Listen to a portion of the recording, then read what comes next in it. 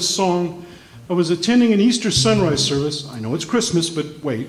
I was attending an Easter sunrise service, and I was going to one of those non-denominational, don't miss the rapture churches in the 70s. And the guy was singing all of the choruses of the day, but he was raised as a Lutheran. And out of his Lutheran back pocket, by golly, he pulled this song and played it. And I fell in love with it and did a little arrangement of it. I've been pretty much singing it ever since.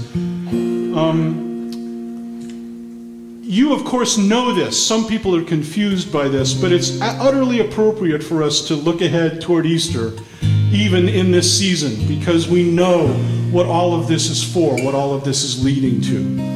And the joy of knowing that so as we are born again, so we're told that we will be with him and we will be like him, and that death ultimately will not vanquish us as it did not vanquish him. So this is, I know that I'll be able to sing it. I can't speak it so well, but I'll be able to sing it.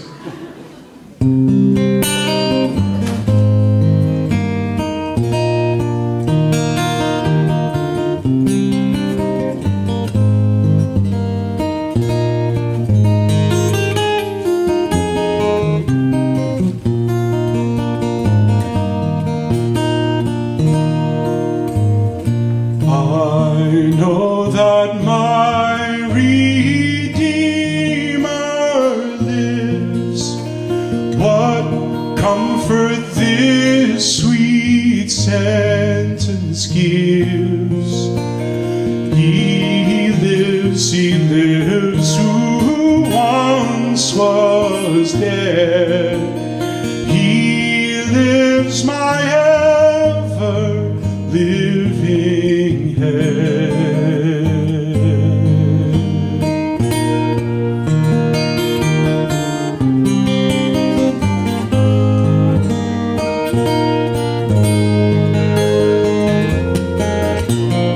He lives triumphant from the grave.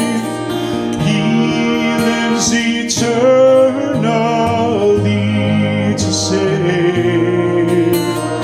He lives, my mansion to prepare.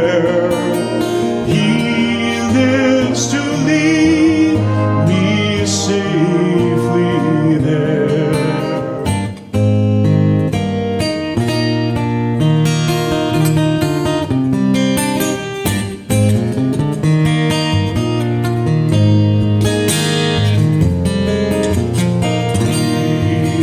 And grants me daily bread.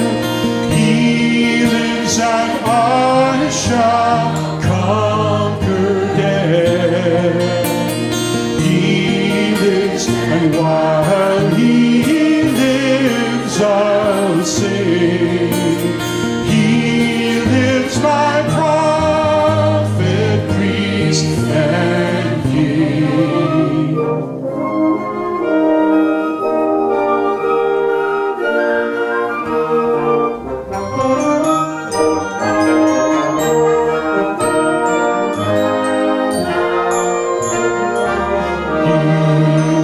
All glory to his name.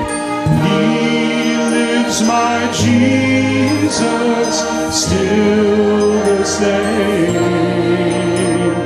And oh, the sweet joy